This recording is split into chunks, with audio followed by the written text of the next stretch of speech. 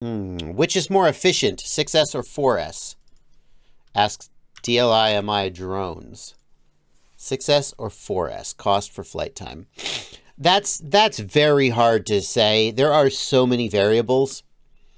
Ryan Harrell, who is one of the smartest guys I know when it comes to motors, props, and ESCs, among other things, but certainly in that area, he is one of the premier people in FPV.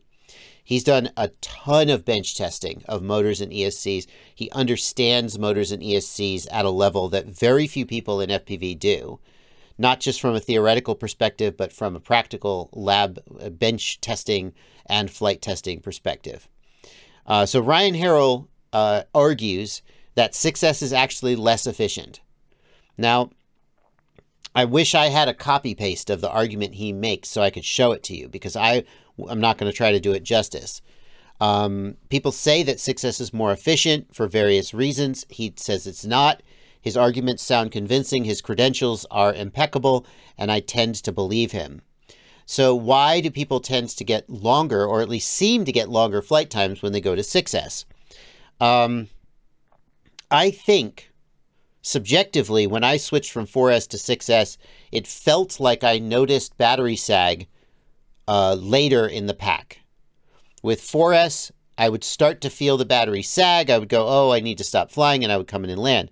And when I switched to 6S, first I just killed pack after pack because I didn't feel that sag. And if I wasn't watching the OSD to see the battery get down to 3.5, 3.4, 3.3, then I would just fly it and kill it. And I still do that. I don't kill packs anymore, but when I fly 6S, I will regularly fly a 6S pack down to 3.5 and still have plenty of life in it. And it'll be like, oh, I need to land. Whereas I just don't remember that happening on 4S packs. One reason that might explain this is that when people go to 6S packs, they tend to go to a little bit larger pack. So people will fly a 1100 milliamp hour or 1200 milliamp hour 6S battery weighing 200, 205 grams, when they used to fly a 1300 milliamp hour 4S battery weighing 175 or 180 grams. You simply have more battery. So in a lot of cases, the differences people notice between 4S and 6S can be attributed to the fact that they're not really doing an apples-to-apples comparison. The other change that people tend to make is they tend to run higher kV motors on 6S than the equivalent 4S. So they're essentially getting more RPM and more thrust.